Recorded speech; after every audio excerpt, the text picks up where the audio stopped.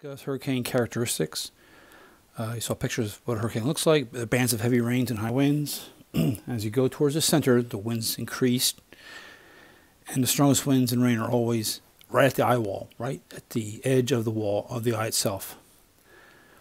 Here's a picture of an actual eye, and it's from inside the eye looking out towards the storm. You can see the curve here, the clear blue sky above, and it's very calm, very few winds in the center here. Now this is up in a plane looking down, Earth's down here. And the heaviest winds and rain are right at that wall that you see in front of you. Wind spiral towards the center of the storm, counterclockwise in the northern hemisphere.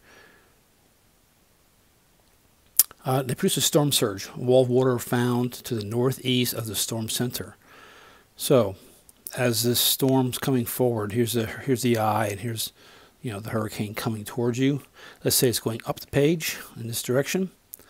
With the wind spinning counterclockwise, the wind and low pressure are driving water that's on the surface of the ocean. If you're near the ocean, which they usually come from, because that's where they form, this wall of water is coming north also, and wherever it hits can usually cause the most damage, more damage than the wind itself. So the picture I'm showing you here is, the normal sea level and the normal high tide, a few feet above that. But when the storm surge comes, the high tide is extremely high. The water comes and it devastates property and washes a lot of stuff away. So you think tsunami in a sense because it's driving this water and ocean water in. Now tsunamis go way further inland than hurricanes do as far as storm surge go, but the effects near the coastline are about the same.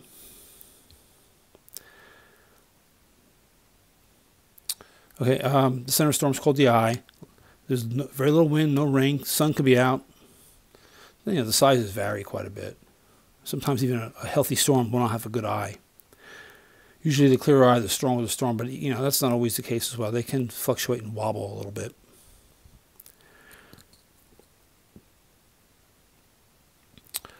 Okay, the average size is 300 miles. Again, it depends on where you measure the clouds. Now you saw the eye, then there's the banding, and then there's clouds that shoot off way out here.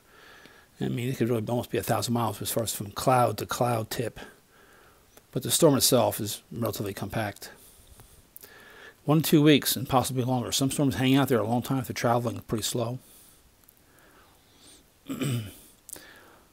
Again, here's kind of a path of a hurricane going, Hurricane Michael, in fact. And you've heard of these cones. These are the probabilities of the storm could go here or there off of this path as it's going forward. And the further you go out, there's more uncertainty, so the cone gets wide. Hurricanes can also produce tornadoes. And the name of the hurricanes are predetermined by a list of names.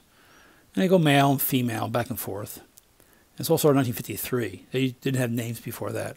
In fact, in 1953, they just had women's names. I think sometime in the 70s, they started adding men's names to the list. It begins June 1st, the hurricane season. We've had them before June. And it ends November 30th, and we can have them after November 30th. We've already had a hurricane, I think, during New Year's, a few years back. But that's the primary season for the Atlantic hurricane season, is from June 1st to November 30th. Again, it can occur any time of year. This is last year's names. I didn't update this list. I don't remember how far we got, but last year was a pretty quiet year for hurricanes in the Atlantic. Oh, this is this year's list. Here we go, 2020. So...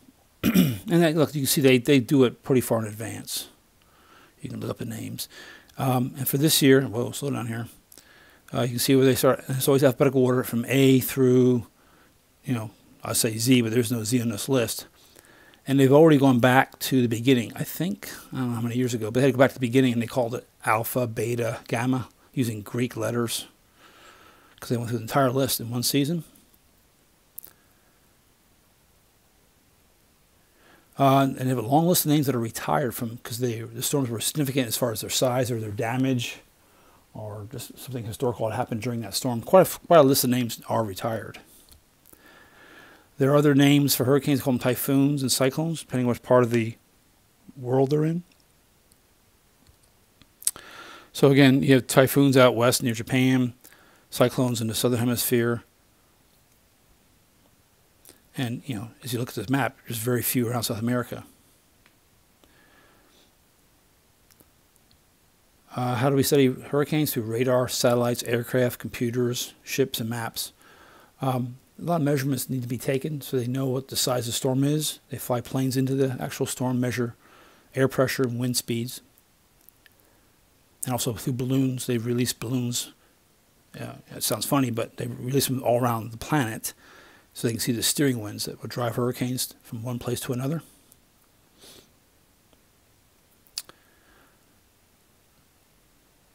Storms can be tracked using latitude, longitude. Again, most storms come from off of Africa towards the Caribbean, and some might turn up into the ocean and affect nobody. Some may come into the Caribbean itself, Caribbean Sea. Some actually form in the Gulf of Mexico, head in those directions as well.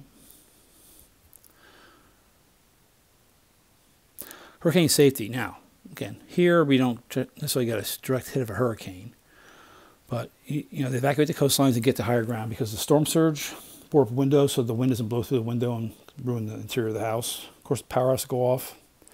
And if you're there, have some food stored up because you may not have electricity for a while or bottled water. And a radio to help give you information. The damage can be extensive and broad and wide. Ships can be moved, buildings destroyed. It's kind of funny. This board got drilled through that tree. It was moving so fast. And lots of flooding. Here's last year's list. Obviously, it's a pretty quiet year for us in the United States. Looks like we had really 2 that came ashore. And they probably didn't do as much damage. It looks like this one over here, I don't know which one, the name of Melissa, whatever this one was here, I don't know the name, is it Dorian? Got pretty close, but never actually hit. So it was a very quiet year in the Atlantic. The worst year was 2005. There were 27 named storms, so yeah, you can see you went through the alphabet. And there's only like 23 names because they don't use always the Q's and the X's and the Z's. So when you go above 26, or actually 24, you're going into the Greek alphabet. 7 majors is significant. All the names, they use the Greek alphabet for the rest of them. There were 3 that are Category 5s, Katrina, Rita, and Wilma. And Katrina is one we all heard about as it hit New Orleans. 7 made landfall in the United States. So that's a lot for 1 year. Katrina's most destructive. Wilma's central pressure dropped to 88.2 millibars, lowest pressure ever recorded in the Atlantic Basin. So it was a record-breaking storm. Costs an estimated $110 billion. 1,500 people lost their lives. That's the most since 1928. So that's a pretty busy year for hurricanes.